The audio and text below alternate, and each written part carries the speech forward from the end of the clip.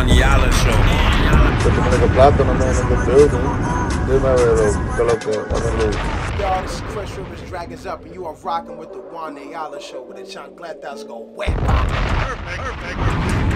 Ladies and gentlemen, thank you so much for tuning in right now. From my house to yours, thank you for joining me, and for everybody worldwide, I just want to give you guys a big dímelo que lo que, sapase que vola, entonces que konnichiwa, año ni hao, privyet shalom, guten tag, wagwan, and what's poppin'? It's your boy Plátano Man, also known as Juan Ayala if y'all want to know my government name, and I am here with none other than the man himself, featured on Last Comic Standing, featured on Jimmy Fallon, and Comedy Central just posted his Comedy Cellar set. Go check it out, it's hilarious, especially for people just getting into marriage and feeling out their relationships. It sets the tone, it's amazing. The head, the leader, the host of the 6 Foot Nothing podcast, and no need for apologies, this guy's a busy man. Thank you for taking the time to join us today.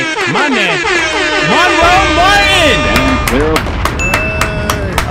Hey, I wanted to see if you remember my name after that beautiful intro.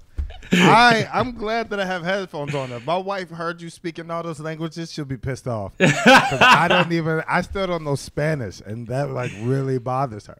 Oh man, she's Hispanic? My wife is Colombian. Oh yeah, my God. Colombian, so you basically never win the arguments. I don't win no arguments, and I know she hates that whenever she's having a good conversation with somebody in Spanish, that she has to translate for me and also make me comfortable. Like, we're not talking about you. We just are talking about this. I know she hates it. And there's that Babbel commercial that's been airing. Yeah. You know what I'm talking about? And they got like a bunch of people learning different languages. And she's like, how come you can't be like them? Because I'm like, they're actors. Right. That's why I can't be like them. I was like, they're lying. They're rehearsing. That's hilarious. Oh my God. Yeah. So it took you a little bit to get used to that, right? To not feel like you're being neglected and like you got to stand out of all these conversations she's having.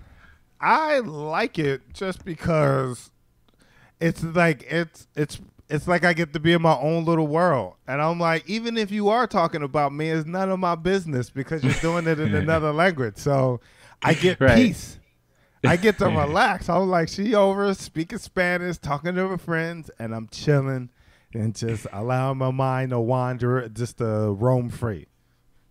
Wow, that's amazing, man. Yeah. Well, congratulations on your new marriage. Since that set that you put up, how was the baby situation, if you don't mind me asking? Trying to have a child now. And now when you're trying to like plan a family, like your world changes now. Like, we're still trying. I'm trying. She doesn't want to have a quarantine baby. Straight up was like, nah, I'm not trying to get pregnant during the quarantine. She has like this whole thing of she doesn't want to be pregnant during the summertime because she'll be miserable. And I get it. She's like, if you get pregnant in the wintertime, you're already in the house. You don't have to go out like that. Then by the time you have the baby, it's nice out, so you can take the baby out. Right. Exactly. So I'm like, that's smart. But if you get pregnant in the summertime, you got an excuse to be big on the beach.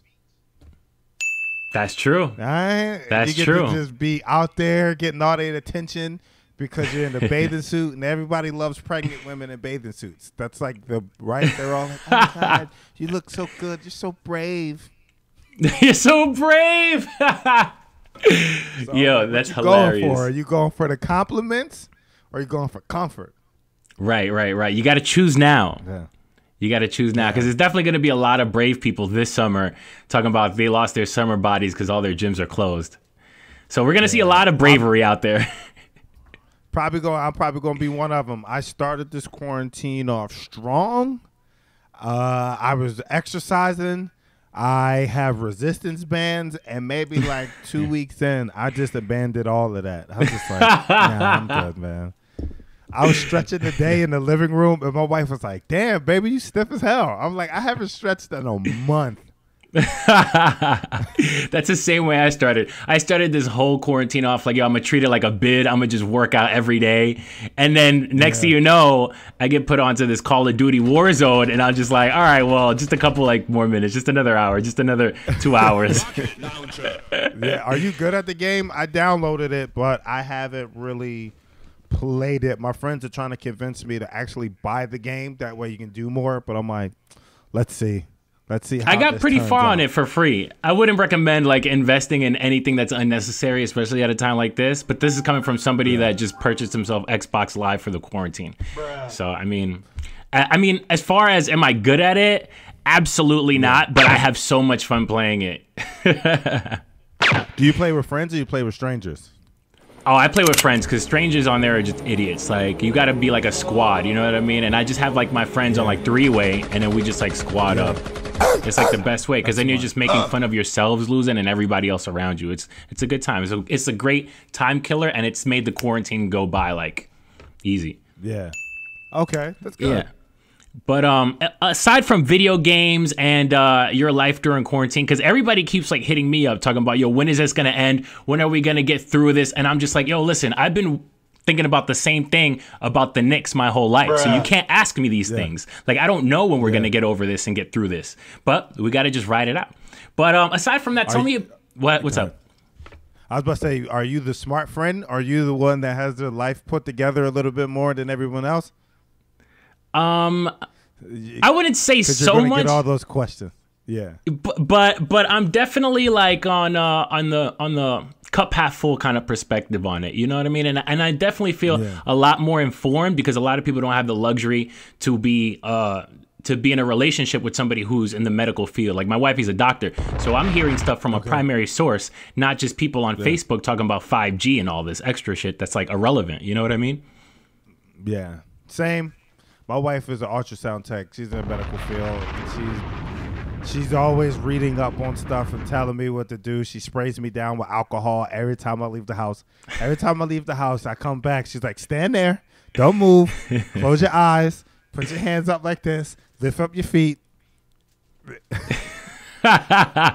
She basically just like dips you in rubbing alcohol as soon as you walk in. Yo, I'm probably never going to use alcohol again after this whole thing is over. Yo, I'm probably never going to drink a Corona after this. No, you can't. You can't order that at a bar. Somebody orders that at a bar, you just look at them like, are you dead ass right now? What? Like, yo, you got to, it has to have like another name. It'd be like, yo, let me get that yellow beer real quick. Word. Take the label off. Put mad napkins around it. Yup.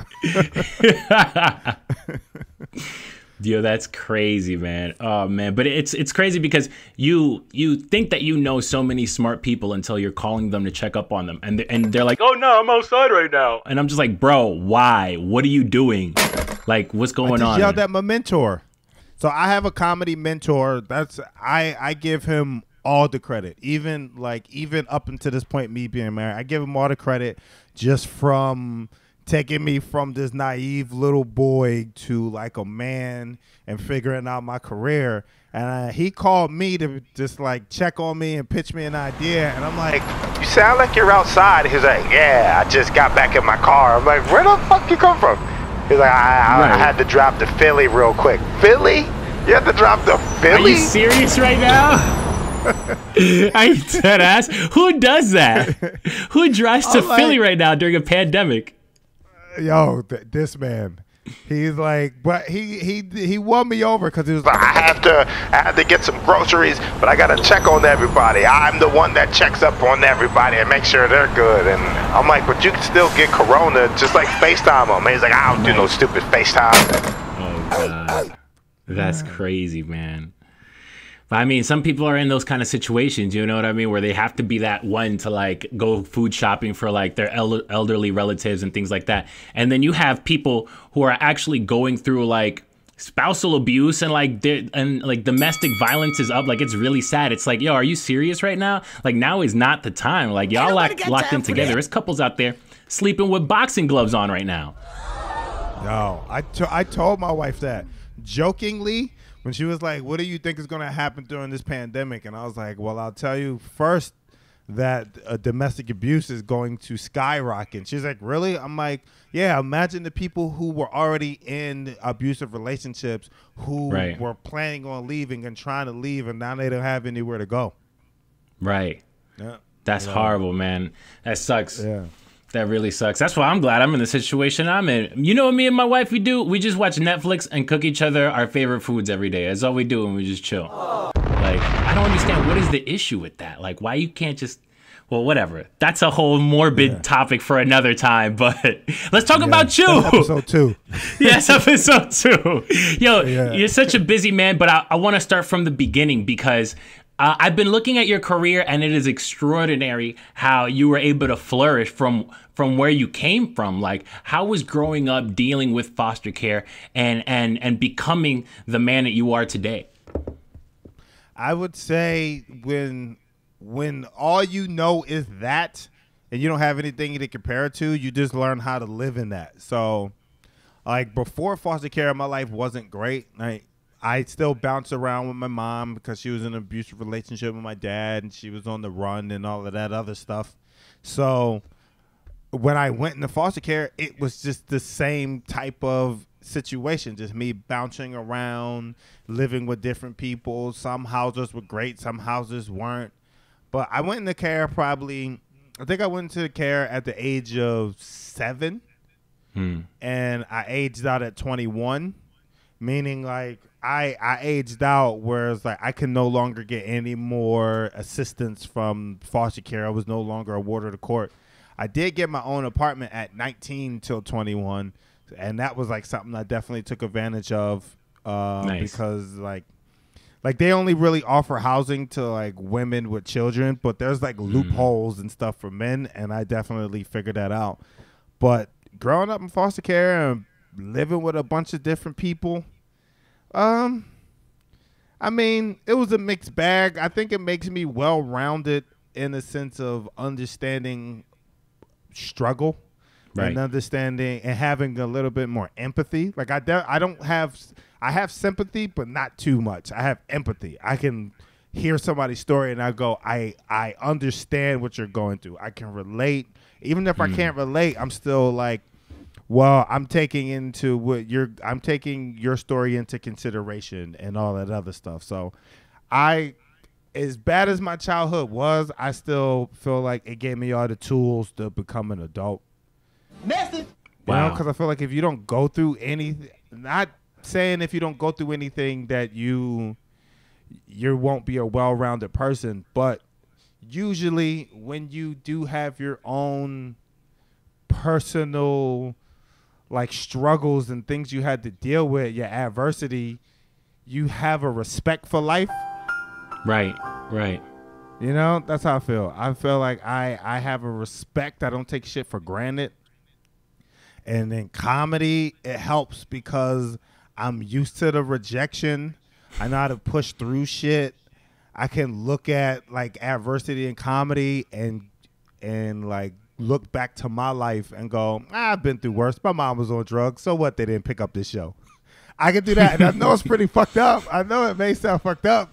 But it helps. That's like it's like one of the best shitty gifts you can get. It's like socks. It's like getting socks for Christmas. It's like I didn't want these, but god damn it, I needed them. And the shitty childhood is like socks. It's like I didn't want this childhood, but for this career, I needed it. I needed something to give me tougher skin. And what drove you to comedy? Not feeling like I had a purpose, and like I wasn't good at anything. Like when all my friends went to college, and like when your friends go to college and you don't, you feel lonely as hell. When all of your friends are like gearing up and like they know their majors, they're packing up to leave and all that stuff, and then they're asking you what you're gonna do. It's kind of like an eye-opening where it's like, oh shit, I never had a plan. I was just moving around life with no plan. And like I started at 21, and at that point, all my friends graduated and they had all these experiences, and I didn't really have anything. And a couple of my friends would always be like, yo, you funny as hell, man. You should be like a comic or something. And I'm like, oh, okay. I don't really know. I don't think that's like a thing that I'll do. I had a foster mom tell me one time, only one foster mom used to sit and watch Coming to the Stage on BET. You remember the show? Yeah. I used to love that show. I watched it. I think Coming to the Stage was amazing. Seasons. That, Comic View. Yeah. We used to watch Comic View and Coming to the Stage all the time. And like she said to me one time, she was like, I can see you doing something like that. And I'm like, Aww. Really? She was like, yeah. She was like, I can see you being an actor. I can see you doing something in entertainment. So don't look at that as isn't an option. And I was like, okay. And I remember that following summer, I'm sitting on this is like after I graduated high school and everything. I'm sitting on my friend's porch early in the morning, just doing nothing. Because I used to wake up early to go hang out and do absolutely nothing. Like I was that annoying kid that would be knocking on your door at like 8 in the morning and you can hear the mom yell like, yo, Monroe downstairs. I'm not getting out of my bed, so somebody got to let him in. And I was that kid. So I was just like, go hang out. I was just annoying like that. So I would go hang out at my homie Hassan crib, and we would just sit on the porch and just talk about people in the neighborhood and make jokes and shit. And then we seen one of the comics who, I'm not going to say his name, but one of the comics that I like loved on the show. He didn't win, but he got really far. And I seen him on the back of the trash truck. Like the trash truck went by and he just throwing in garbage. And I'm like, yo, and I'm excited. I'm like, yo, that's such and such. I'm like, yo, what's up, man? I love your stuff. Like, hey. And he was ignoring the hell out of me. Like, I kept calling him. And How you a diva when that's your job? Exactly. But he eventually, I kept going. And then eventually he went, yeah, thank you, man. I appreciate it. But I guess to him, he probably was like, man, I was just on TV and now I'm back to this job. But for me, that was like, yo, he was just on TV. Word. And the motherfucker still has a job. Like, maybe they're right. Maybe I can do this. Because when you think of like comedy, when you don't know comedy, you think of superstars. You think of the people who are already household names. So that's Eddie not Murphy, realistic Jim Carrey. Right. Exactly. But what that did was that let me know that it is also it's doable, and it's something that you can do while doing other stuff. So I started probably a couple years after that moment, because I was just like, I just never let that go. Like I was just like, fuck, man, I'm gonna do it one day, and just a year went by, then another year went by, and then 21 hit, and I was like, and I had a friend named Wes Gill. His name is John Gilbert, but he was a poet, and poets always change their name to get more bitches. You know that, right? Like, yo, why is that? Yo, the motherfucker, his name is John Gilbert, but he changed his name to Wes Gill. And he was a really dope poet, and he was really funny, and he used to do like jokes within his poetry, and he was like great at it. And we would hang out, and I would just keep telling him, I'm like, yeah, man, I'm gonna do stand up one day. I'm gonna do it one day. And he tricked me. He was like, yo, I'm about to hit this open mic up at the Laugh House. You should come with me. I'm like, yeah, bet. I'll go with you. I get there. He signs both of us up. He goes on and bombs. And I'm like, oh, it's my turn. Nah. I go up there. Yo, I go up there and bomb. Damn. But it was like I'm sweating, all that shit. There's like maybe the new people. I think the new people have to go on in the end. Like when they don't know you at all, you go super last at the open mic. They say it's random, but it's not. Right. It's only random when they don't know you. But when they know you, they'll be like, all right, we'll put you up 5th or we'll put you up 1st or whatever. So I was there from 8 o'clock to like 11 o'clock. And I was the last one to go on. And like 4 people stayed. And I invited some people from my foster care program. And they came out. And it was horrible. And that was bad. But what ended up happening in that situation is there was like 4 comics who stayed, and afterwards they were like, your jokes were awful.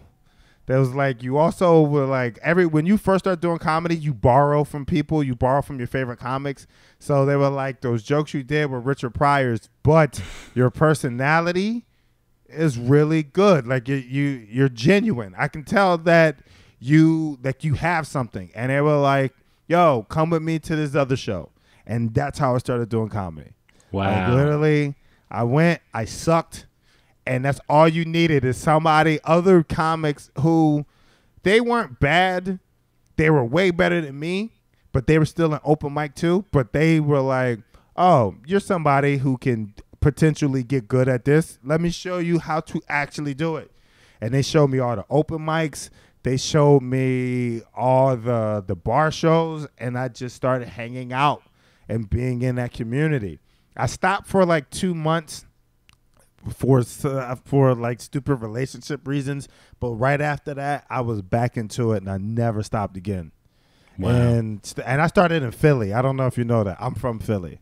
Okay. I started in Philly, which is different, especially compared to New York. In New York, Everything's more spread out in Philly, right? Everything is spread out, but Philly is so serious. So open mics for shows.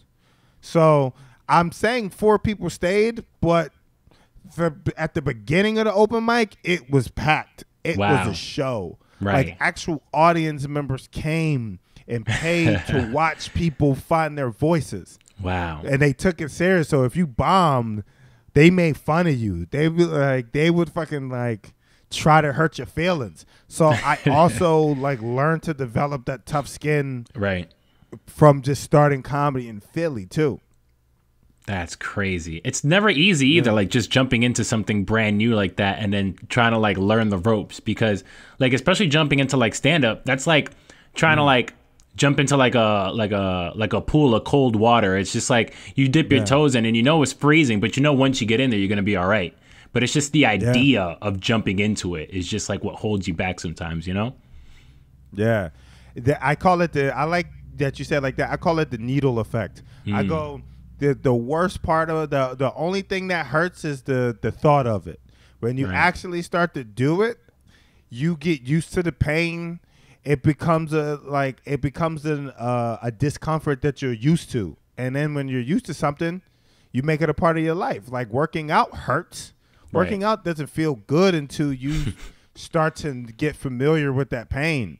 And it's the same thing with bombing in Philly, is that you get so bad that you start to go, I don't give a fuck about this. I don't care about this. Like, I'm used to you not laughing and liking my stuff. So now let me start to be me a little bit more. Let me start to open up. Because if you're judging me based off of something I'm trying to be, then let me be myself. And so you ended up building like a callus to it. That's fantastic. I'm lucky that advice. I started in Philly though. Because moving to New York isn't a piece of cake at all. No. But the one thing that I got in Philly that I didn't get in New York was I came to New York with friends already. I came with kind of like a squad. Like it was me, then my best friend Derek, who I do the podcast with, and then other people started coming up. And Philly sticks together. The moment you tell a comic you're from Philly, they're like, oh, you good then. You came to New York, you good. Let me show you all the places to go. And I came here funny-ish already because I worked my way up in Philly until I was able to feature, until I was able to like be able to make some money back home. So I came here funny. I came here with an act. And how was your first New York show? Like that must have like given you the bubble guts. Were you nervous? Were you like scared? Like how did you feel going to your first New York City show? My first New York show. Yeah. My first New York show was a show at Stand Up New York ran by 2 comics named Jamie Roberts and I'm gonna forget the other guy's name. I know he's gonna hate me, but it's like it's not Smokey Suarez, because I did his show like right after. Smokey Suarez does like urban rooms that are like, tough. Right. But I used to do a mixture. So when I first moved to New York, I did New York Comedy Club, and it was always get canceled. It was like a 12 o'clock show, and every time I would take the bus to New York, I would get here early.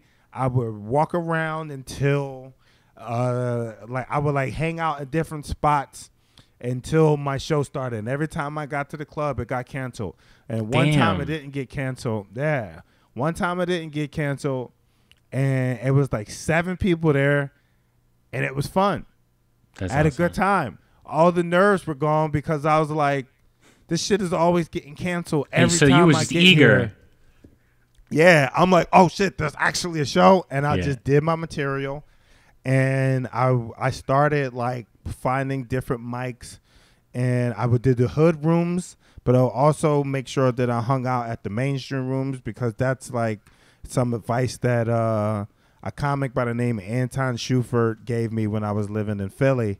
He was like, your career will go further if you're funny in both places and not without changing who you are. If you can go to the hood and do the same material that you do in the mainstream, that's how you know it works. And I would just practice that and keep doing that. And I did comedy everywhere. And then I met my mentor, Keith Robinson. And I met him through one of my late friends named Chris Cotton, who passed away last year, at the end of last year.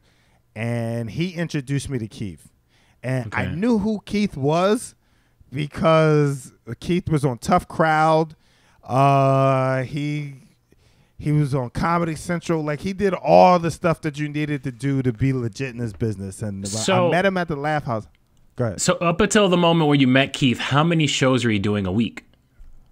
How many sets would you say you had? Yo, I still make fun of myself for this, but I used to have a Excel spreadsheet of every single open mic, every single produced show, every single club show, and I would grade them, and I would write down who the booker was, and I would say how the audience was and how the comics was. And I at least did 5 shows a night. Wow. I did 5 a night. I would do 5 mics a night, 5 mics a day.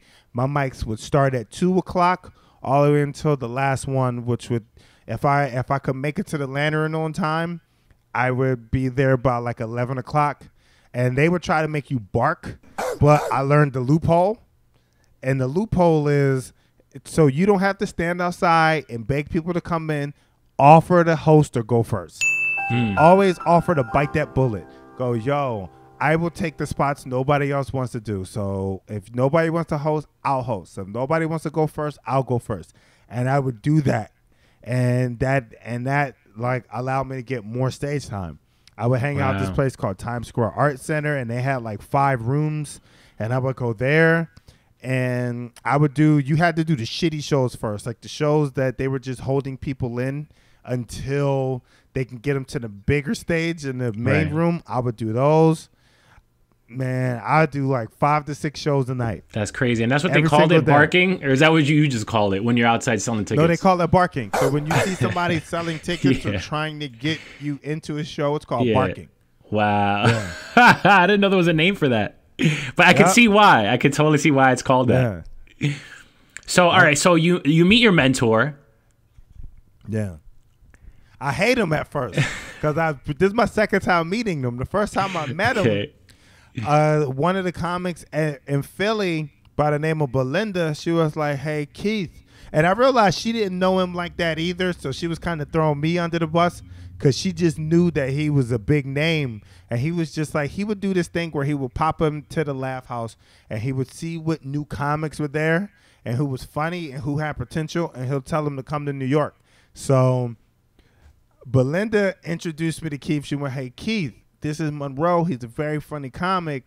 And he looked at me and looked at her. He went, I don't want to meet the nigga. And then he walked off. Right? I was like, what the fuck? I was like, this dude is rude, yo. Word. I held that in my heart until my homie Chris was like, yo, I want you to, I'm about to go meet up with Keith Robinson. He grew up with my uncles and my dad and stuff. So he's gonna just like hang out with me and tell me what I should and shouldn't be doing. And I was like, I don't want to know Keith. He's mean and this, that, and the third. But then I met Keith, and eventually he was like, "Oh, I was just fucking around." He was just like, I probably walked off into the room, and then I came back out, and you were gone. He was like, "What?" I was just fucking around. Like, I was joking with you, but I'm sorry you're so sensitive. But like after that, we became like, we got closer and closer. The first time he ever seen me perform, it was hilarious because my friend Chris was hard-headed. He was he's like one of the funniest dudes ever. But if you go, "Chris, this is what you need to work on, this is what you need to do," he'll be like, nah, I'm gonna do it my way, this, that, and the third. So Keith got so frustrated with Chris, he went, "Yo, what do you got 5 minutes?" And I'm like, "Yeah." He was like, "All right, I'm gonna set you up with some stage time to see what your 5 minutes is like." And I'm like, "Oh shit, okay." Because he's been talking about Montreal this whole time. He's like, you gotta have a 5-minute set that tells a story about yourself, and you gotta be Montreal ready. That's what if you get Montreal, you'll always have a career. So I'm like, all right, let me work on my 5. He gets me some stage time at this place called CB's Comedy Club, which is up the street from the Cellar. Okay. I do 5 minutes. It goes great in my book. I had people laughing. In your book. In my book, it was great. Yeah. In my book, it was great. I had people laughing. I had the comics in the back laughing. And I'm walking out. I'm like, okay, yeah, I'm good. We're leaving the club. We're walking up the street to the Cellar. And then he looks at me. He goes, "What the fuck were you talking about?" I'm like, "Wait, huh?" He goes, what was that set about? I'm like, "Oh, those are the jokes I've been working on. Those are the jokes that work." He was like, "Yeah, they work. People laugh, but you didn't say shit. None of what you said in that set says anything about you." And I had a joke one time. I had a joke that he hated. And the joke was, I was in a relationship at the time, and I was like, "Yeah, man, me and my girlfriend got in an argument because she pushed me. A rat ran in front of us while we was waiting for the train, and she got scared and pushed me forward." And I'm like, that's fucked up because she didn't think about my well-being. If I get bit by that rat, I'll have to move to the sewers, learn Chinese, teach some and see, you laughed. But he was like, "What the fuck? You did a Ninja Turtles joke? How old are you?" Yeah. He was like, "How old are you? You're too old to be doing Ninja Turtles joke." He was like, "What's your life like, yo? Like, talk about yourself." And I let that sink in. And then like a day later, he called me. He was like, "I'm sorry if it came off mean, but what I'm trying to say is you have to give the audience something to take home." He's like, "If you're just up there doing cute jokes about Ninja Turtles," he wouldn't let this joke go. He's like, "You're doing cute jokes about being Ninja Turtles and shit." He was like, "What the fuck do they remember about you? Wow. Are you going to be his Ninja Turtle man? You're going to be the dude who told the Ninja Turtle joke. They don't know shit about you."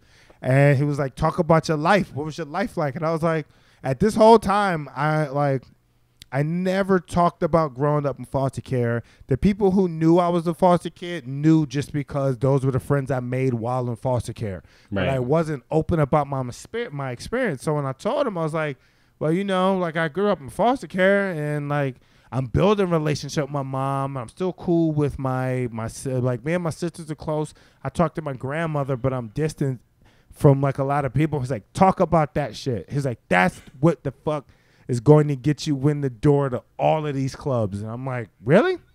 He was like, "Yeah." I was like, "But it ain't funny." And he was like, he gave me a good piece of information. He was like, "Be interesting. Fuck funny." He was like, "If it's interesting, the funny will come later. But if you up there and you're talking about your life and you're talking about who you are, that gives people, that buys you time to find the joke." And I started, and from that day I started talking about growing up in foster care, and I watched 5 mics turn into 7, watch 7 mics turn into real actual produced shows where you're making $25 or you're getting a drink ticket. And he was right. I started to build a career at that moment. The moment I started really talking about growing up in foster care and talking about my mom being on drugs and my dad being in prison and talking about the various foster parents I had, I watched it open up. Like all the clubs, not all the clubs, but most of the clubs, I was able to do guest spots at. I was able to do check spots. Godfrey vouched for me to get into a couple of clubs. Keith vouched for me. Kurt Metzger, like working comics in New York, started to like vouch for me and help me get on. Shout out to Godfrey. Shout out to Keith. Godfrey, Keith, like all those guys. Amy Schumer, like for real. Big names. Mm-hmm. And these is when they were like coming. Like the Schumer show hadn't launched yet. She still shot it, but she knew me through Keith. We're not like best friends, but like I can go, hey, what up? She'll be like, what up, Monroe? And we can make a joke here and there. But like she like skyrocketed. But she would like show, and I don't think she ever remembers this, but it was like Stand Up New York. And this is after Godfrey already vouched for me, because Godfrey did this thing that was like amazing that you could ever do for a comic. There was a booker who wanted Godfrey to work the club. And he was like, yo, man, you haven't been here in a long time. I would really like to get you like back on the lineup. I'll give you any weekend you want. And at this point, I already did guest spots for Godfrey at like clubs in Philly and stuff like that. And I was hanging at the bars like right after open mic, and Godfrey went, does Monroe work here? And he was like, no, not really. He just does the open mic. And he went, well, I'll start to put in my avails if you start to give him spots. And nice. I went, what? Nice. And Benji did. Benji started giving me spots after that. And it just to watch like the vouches that I got from other comics, because I started like talking about my life and like being open on stage. I got Last Comic Standing off of that, and then I got Montreal. So I got Last Comic Standing because I had So that's crazy. Yeah. And so brave of you too, man, because not everybody could just put their whole life out there. You know what I mean? You could have easily become a victim of your own creativity and just put all of your personal info out there and not resulted in anything. But you ended up flourishing and perfecting your craft with that. Like, that's crazy. Yeah. That's a true gift that you have, man. I thank you. I just looked at it like, even if he's wrong, what does it like? How does it hurt?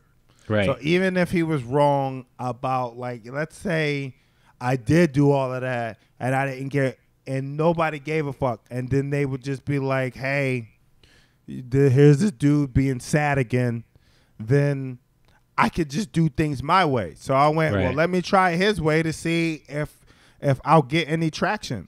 And it wasn't easy at first, because I definitely wanted to run away from it, because I would do a joke here and there, and other comics on the show would be like, oh man, like, why you gotta do that? Why you gotta go up there and talk about your mom being on drugs? Like, you're just making an audience sad. I remember telling Keith that, and Keith would be like, who gives a fuck? None of y'all are millionaires.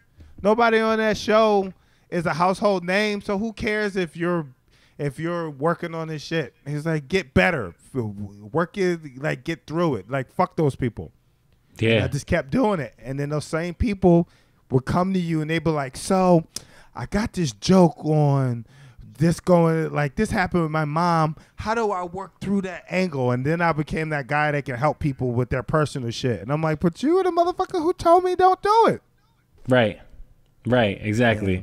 So fast forward, now you're in Montreal now. Your career is like literally blowing up in front of your eyes. You put in all this hard work, all this time devoted, and it got you to Jimmy Fallon, which we're gonna get to in a second. But you get to Montreal.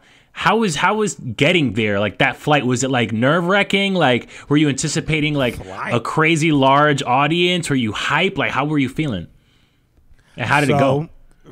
First of all, there's no flight.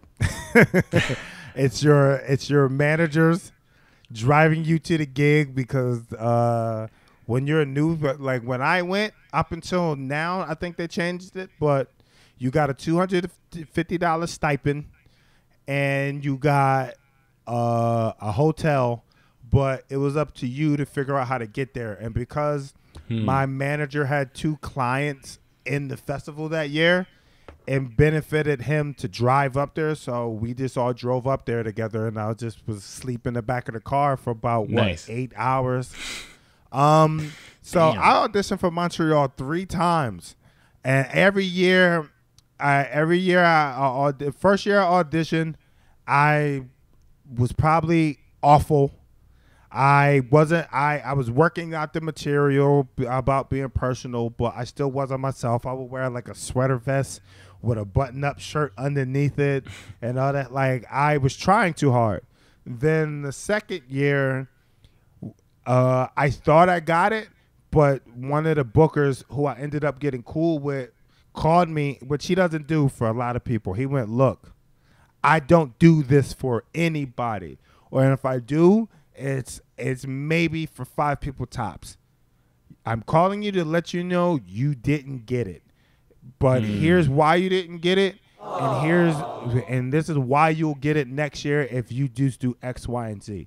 And he broke it down for me. And he was just like, told me that this is the things I needed to work on was getting my story together, being able to control the crowd a little bit more, controlling the room and all that stuff, and just like generating some heat.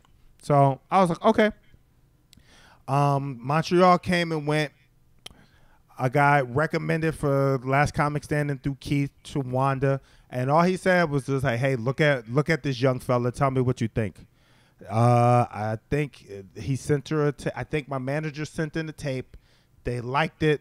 They flew me out. I did the same material that I did for Montreal for them. They liked it. They were like, all right, we want you to audition on TV. I did the same material. Wow. But while you gotta submit your set for like standards and practices. Like, you just can't go on TV and say whatever you want. So I submitted my set for standard and practices.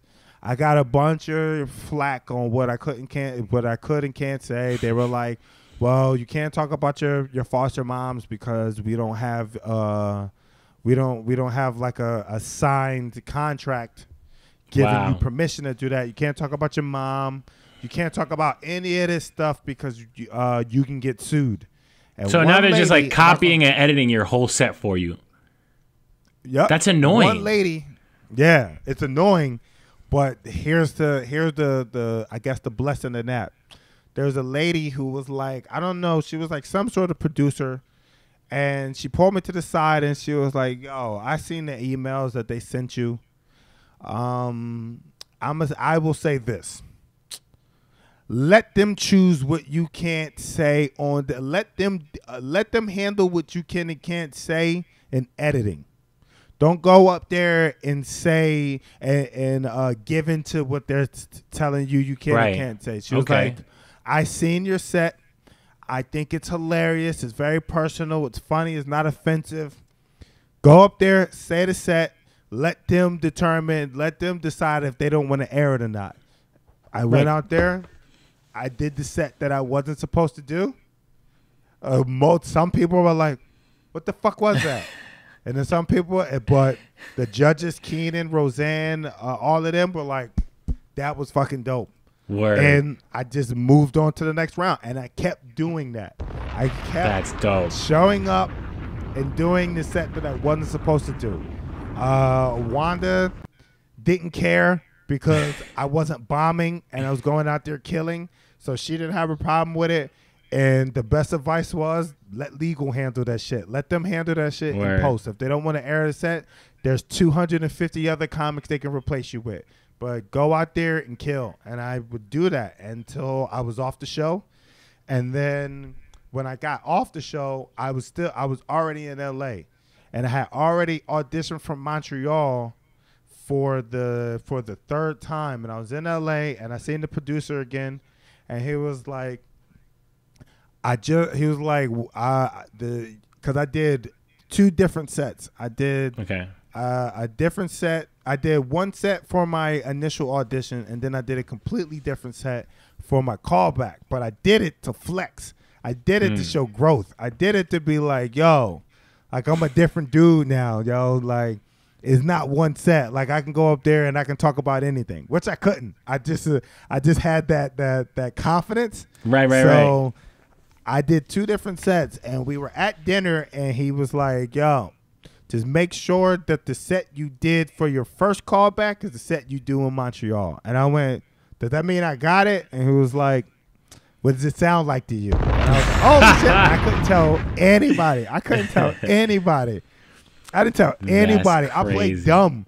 Like, all my friends are like, yo, man, I don't know if I got it. Did you get it? And I'm like, I don't know if I got it. But I knew I got it like months before anybody knew they were supposed to get it. So I got it. Word. I went over there.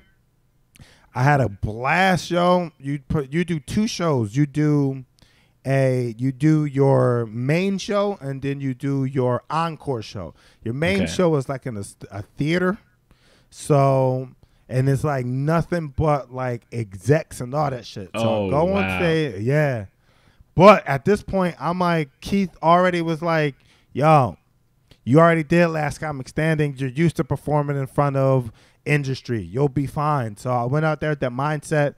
But as soon as I hit the stage, the microphone cord fell out of the mic, right? And everybody was like, oh. And I waited. I plugged it in. And I forgot what I said, but it was like off the top of my head. I think it was something in the realms of like, I'm a like calm down, I'm a professional, or some shit like that. And they were like, and just did my set, killed. Then I did the encore show. It was like at a bar show. And then I did my set there, killed. Bill Burr was like, you that kid that do the material about growing up in foster care? I was like, yeah. He's like, that's really funny. I was like, oh shit. I was like, wow, yo, that's fucking dope. That's crazy. That's an ill cosign. Dude. So Alonzo Bowden, he gave me a little bit of props because he's one of my favorite comics. You know who Alonzo Bowden is? Yeah. That dude is slick with it. Like, man, that dude is like on point. He's sharp. So he like gave me a little head nod or whatever. And I'm standing at the bar with my managers, and like if you kill in Montreal, everybody's just gonna be asking to do meetings with you, and that's what was happening. Like, it was like a bunch of comics that I went over there with, and we were all just like texting each other, like, "Yo, I got a meeting with such and such. Oh shit, I got a meeting with this person." So we're like talking about all the meetings that we're getting, and like all the people we're getting, like that are like asking us to do their projects and stuff like that. So I'm sitting at the bar and my managers were talking, and then one of the producers of Montreal comes over and he goes, hey, can you do a gala tonight? I'm like, absolutely. A gala is like a live televised taping for Canadian TV. Okay. He's like, it only pays $2,500. I was like, how much? It was like $2,500. I'm like, bet. Right? It turned out to be Jim Gaffigan's gala. So it was like a show that, it was me, Jim Gaffigan, Judy Gold, and it was like 2 other your life people, is crazy, brother. It was fucking crazy. Like, you just went from Bill Burr co-signing you to performing at Jim Gaffigan's gala right now. Like, that's crazy. And shout out to Alonzo Bolden. Dude, Alonzo Bolden, like, I don't know. I hope they remember. I just hope, but like, because that meant a lot for me. To me. Just like those people who you watch on TV. Absolutely, a head nod and be like, yo, you funny. And I'm like, oh, shit, yo. It blew my mind, yo. So then I do the gala. I have a good time. I have a good set. In the beginning, I was a little nervous because the laughs are different. And he told me that. He was like, the laughs are different here. And I'm like, what do you mean? He went, you have to take your time. He's like, you'll say a joke. You'll hear the people up front laugh. But don't move on until you hear the people in the back laugh. And I was like, huh? That don't make no sense. But it's true, because I did a joke, and you hear ha, ha, ha, and now you're trying to chase that laugh. Yes. But what happens is the sound has to come back towards you. So at first, like the first 2 minutes, I'm going rapid fire. Because I'm like, oh, shit, they're not laughing. But then something in my mind just goes, calm the fuck down, take your time. And I calm down, take my time, and you can hear the laughs coming back. And they're coming back to you like, boom, you drop it, ha, ha, ha, ha, ha.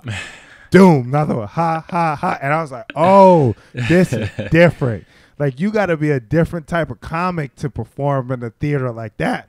Wow. Because you got to have patience. You got to have time. And like when you're in a club, you can just rapid fire those jokes off because they're right there in front of you. Right, and you're dealing with like speakers, and in a situation like yours, you're dealing with acoustics. Yeah. Wow. I know Jim Gaffigan's going to see this, but I was so excited in that moment. I accidentally went to the wrong dressing room. Turns out it was his dressing room for him and his family. And there was a Teddy. There was like a there was a jar of mayonnaise in there, and you were like, "This isn't my dressing room." No, it was the mascot for the JFL thing. So it's like the little green devil with the red horn things. There's a teddy bear stuffed like animal thing, and I'm in there. And they come in and they go, this dressing room is for Jim Gaffigan and his family. And I'm like, okay, shit. All right, I got to go. And I take the teddy bear and I leave because I'm like, yo, fuck it. I need a souvenir to remember this moment. So I take it and I leave. So you jacked his bear? So you hear somebody on a walkie-talkie go, anybody see the stuffed animal that we left in Jim Gaffigan's dressing room? That was for his kid. And we were out. We left the venue because this was a Sunday night. We left the venue. We jumped right in the car and went to New York. And I was like, yo, I'm never telling anybody that I stole Jim Gaffigan's kid stuffed animal. But what the fuck? I stole that shit. Yo, Thug Life, yo, you already know, yo. You want that teddy bear back? You got to put up the bands. And then the way... Yeah, I'm trying to think. Fallon happened a little different. Fallon happened in 2015. Actually, so how did you get that exactly? So I got that in a different way. My managers got offered the job as the bookers of the Fallon Show. But one of the deals were they couldn't have any of their talent on the show unless it got approved by somebody above them. So the Fallon people knew who I was because they wanted me to audition, but I didn't get a chance to audition. I think it was like something stupid. Maybe it was my fault, maybe it was their fault, but I didn't really get a chance to audition. And I would hear horror stories about people who had to audition like 45 times to get it. And I was like, I'm not doing that. Like, I'd rather just do a set somewhere else. Like, I'd rather just do a set for another network than to do it there. And they were like, shut up, submit the set, see what they say. And for like a week, I ran around with my managers trying to get this set together. And out of frustration, I was like, yo, let's just go to let's not stand up in New York. Let's go to New York Comedy Club. And I'll do the set I want to do. And they were like, okay, whatever. Just let us record it. I go to New York Comedy Club. I do a very loose version of the set that I did on the Tonight Show. They liked it. They submitted it. And then like maybe like close to a month later, they was like, yo, you got it. You're recording in August. I went, get the fuck out of here. Wow. I had it. Yo, I didn't get nervous until afterwards. Like I had to set in was done.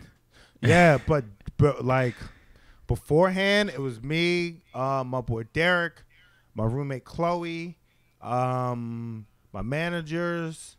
None of my family was there. I told myself the next time I ever do like a late night, I'll definitely bring my sisters because I want them to see that type of environment. But it was like my boy Vlad, and I had a good time. Questlove thought we were related because he was like, yo, your dad wasn't around and my dad was a Rolling Stone. He's like, you think that we may be related? I was like, no, I'm named after my dad. Cool. I was like, my dad was a piece of shit. But I took a picture with him. I signed his drumsticks. I signed his book.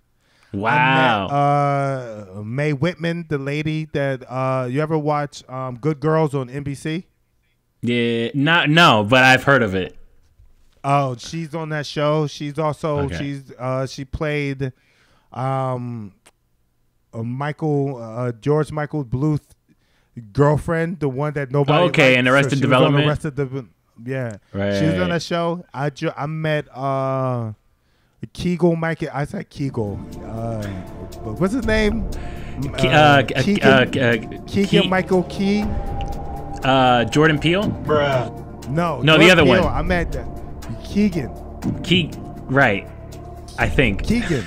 I met Keegan and Kevin Spacey. I met all of them. Did he try to touch you? Keegan. What, Kevin Spacey? No. I'm Chris Hansen with Dateline NBC. Did he turn to Frank Underwood on you? You gotta keep this a secret. You gotta keep. No, I met him. It was like in passing, but Keegan.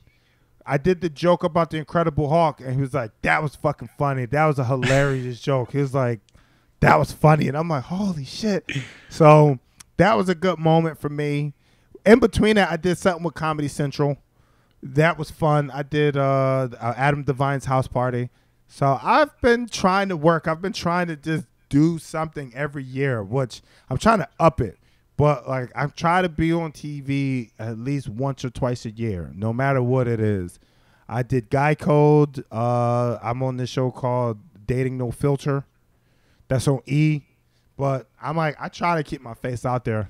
And how are you gonna like flourish in a time like this where people like Dr. Fauci are saying that concerts and large gatherings might be canceled or postponed until fall 2021? Somebody like you that books so many shows and does 5 sets a night and thrives off of doing live shows like this. I definitely don't do 5 shows a night anymore. I calm down. I'm trying to develop stuff and sell shows and stuff like that, and that's been my main focus now, because that's where longevity is. That's how you can afford to keep doing comedy. Like you can do comedy every night, but I don't want to be nickeling and diming it. So I try to sell shows. I was pitching shows for a while. You can still do that stuff. That's true. You know, like that is I true. pitched the podcast to a network. I pitched the TV show to a network. I'm just trying to do that a little bit more, which is a whole different ball game. You got, just like you learn how to do stand up, you got to learn how to develop a show, because once you sell it, they're going to be like, all right, so what is this show? How does it look? And you got to get better at that. So that's the game I've been working on. I haven't done stand-up since that Comedy Central set. The Comedy Central set that on ComedyCentral.com and stuff like that online, that's the last set I did. That was like March 15th. Okay. Yeah, it's been a month and going on another. It's been like, what, a month and going on another month now? So I haven't really been doing stand-up. I haven't done stand-up at all. I've just been trying to do the podcast thing a little bit more. I started a Patreon, and I think this is like, people do stand-up on Zoom and stuff. I'm just not comfortable with that, because I like being in front of people. I like that audience. I like that stage feel. But I'll never shoot down somebody who does that, who can make that work for them. But for me, this is... Could you see yourself like in the future charging for like a stand-up special via like Zoom or something? If I can get out of my head, if I can get out of my way to figure out how to do stand-up via Zoom, probably. But I can't get out of my head right now. I'm like, nah, I'm going to just do podcast and talk to the camera. Versus standing there like, hey, so this happened. So, but who knows? If this thing goes on for 2 more months, you may see me doing Zoom comedy shows. Word. At least it's good to know that it's not going to stop your creativity. And me, as well as I know millions of others, are looking forward to more content from you, because you're honestly hilarious. You're a genius. And I can't wait to see what you're going to come out with next. Thank you. I'm shooting right now. I have a podcast by myself that's like 20 minutes called The Roe Show. That's on my Patreon. I have a 6 for Nothing podcast with me and my homies. It's also on the Patreon. Then I have No Need for Apologies with me and my homie Derek. That's on YouTube and stuff like that. But this is it. I'm moving with the times. I'm going to do my first like Q&A while playing video games on YouTube. Nice. I'm just going to be I can't do Warzone because you can hear people talking, so I'm going to do just Mortal Kombat. I'm going to switch it up. Do Mortal Kombat, play video games, and just do a Q&A. But I think right now is the time for more engagement, you know? It's the time to just like talk to the people who support you. Right. It's time to prove your evolution in the game and how you're gonna adjust to what's going on. Yeah. And my wife, she's always over my shoulder. She's like, baby, I don't see you engaging on social media. And I'm like, but I'm doing stuff. So it's like, yeah, but I didn't see you respond to this comment and this. So she's on me. My wife is on me, and she's very blunt. She has no way of sugarcoating shit. That's a beautiful thing, man. My wife was just on top of me about giving me she's like, let me give you a shape up before you go on live. I'm like, hold on. Hold on. I don't know about that. I might go wrong. Right there. Yeah. Look, do you see this? My wife, I'm like, look, I don't know what the hell is going to happen with this. I'm like, babe, can you shape up the back of my neck? She's like, no. What if I mess it up? I'm like, worse than this? No one's going to see the back of my neck. Even if you can write your initials back there and I won't know. My wife will not touch my head. That's hilarious. Yeah, now as far as I'm concerned, I'm wearing straight hats every interview until we can finally go outside. I know that I'm going to need like 10 barbers when this is done. Everybody's going to be looking like that caveman from Wacky Racers, like Cousin It, when they're going to get their wax appointment or going to the barbershop. It's going to be crazy. But I appreciate you, Monroe Martin, for joining us today. You're an amazing talent. Can't wait to see what you put out next. Everybody, check out, listen to all 3 of his podcasts. You have 3 podcasts, right? I have 3 podcasts. Yes. 3 podcasts. No need for apology. 6 for Nothing podcast and the Roe Show. And stream all of his stand-ups on YouTube. Get all his numbers up, even though he doesn't need it because he's blowing up already. But stream them. I still need it. Click that refresh button. Give him all the streams you could possibly get so they could get him back on that stage because we need to see more of him on that. And where else can they catch you on? Shout out your Instagram. Shout out your Twitter. My Instagram is Monroe Martin. That's Monroe Martin III. That's Instagram, Twitter, and Facebook. Nice. And my YouTube is also youtube.com/Monroe Martin III.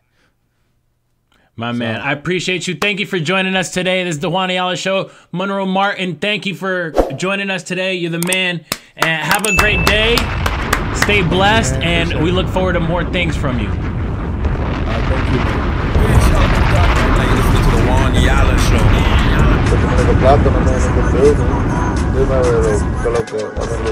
Y'all, this is Chris Rivers Dragons Up, and you are rocking with the Juan Ayala Show with the chancletas go huepa. Hola, soy Yolanda Vega, and you're watching Plátano Man.